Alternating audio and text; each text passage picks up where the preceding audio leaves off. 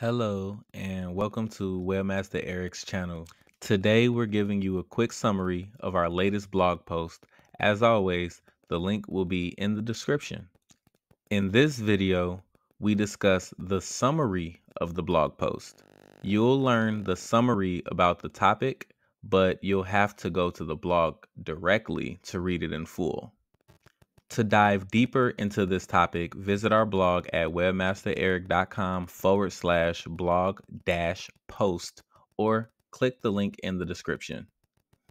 If you need personalized help, don't hesitate to reach out to Webmaster Eric for expert assistance by filling out the contact form on the website. The link is in the description below. Don't forget to like, subscribe, and hit the bell icon for more updates. The guide emphasizes the importance of a well-designed business website in today's digital age for establishing an online presence, attracting customers, and driving growth. It outlines key steps in creating an effective website, starting with defining its purpose by understanding business goals, target audience, and desired visitor actions.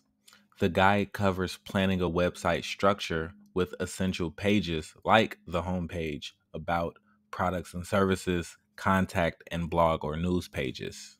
It highlights design principles such as simplicity, consistent branding, responsive design, intuitive navigation, and visual hierarchy.